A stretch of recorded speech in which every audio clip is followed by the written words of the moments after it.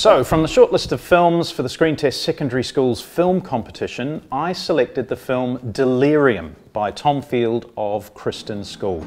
This was an amazing wee horror film, very scary. The best thing about it was it said at the start, please watch this in a darkened room with the brightness turned up. I was watching it during the day, so I actually got into a cupboard and watched it in the dark, and it was genuinely very scary. I've seen a lot of horror films, but that's because I scare easily. But there were some images in this film that were genuinely very creepy, a lot of use of mask, really well edited and put together, great use of soundtrack, so there were some really cool kind of jump scares which the music enhanced.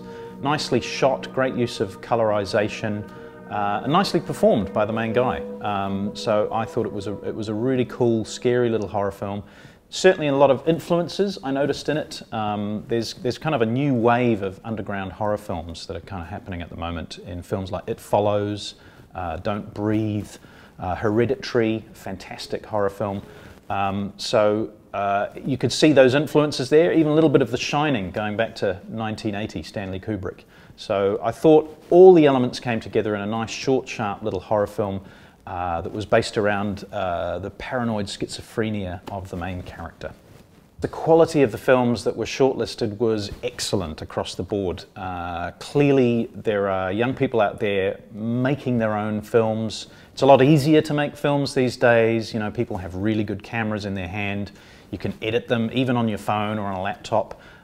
So it's a lot easier to kind of put stories together really well. But the quality was really good. Good little stories, scary, really well shot. The filmmakers are obviously thinking about where they put the camera in ways that reveal scary things, revealing things in the background, good use of foreground and background.